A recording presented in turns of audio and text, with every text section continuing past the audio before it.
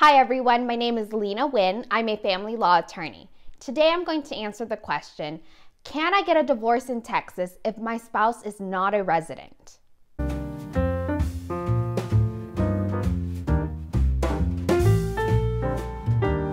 The short answer is yes. Residency requirements must be met by one or both of the parties in order for a Texas court to grant a divorce. Let us assume you meet the Texas requirements in which you've been living in Texas for at least 6 months and you filed for divorce in the county in which you've been living in for at least 90 days. So how does a Texas court acquire the power to order your non-resident spouse to pay spousal support?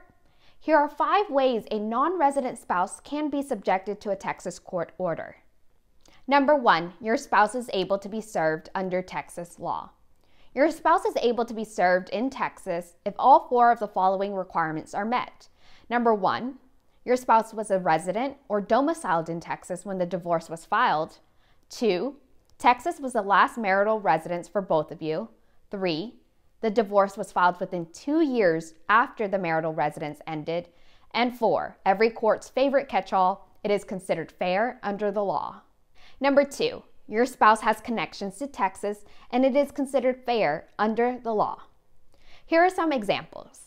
Making trips to Texas several times to further a marital relationship is one scenario in which courts have deemed a spouse to have sufficient connections to Texas.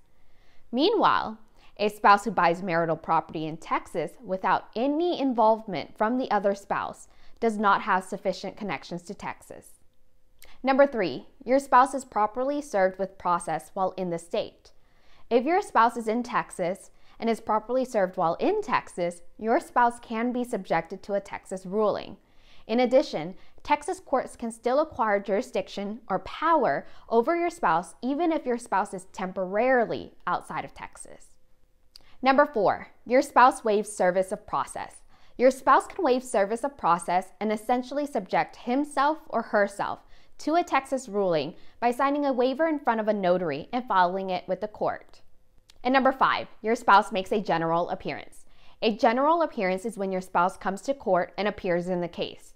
The only exception is if your spouse is at court to argue that the court has no jurisdiction. This is also known as a special appearance. That means that they are there to tell the court that the court does not have the authority to hear the case.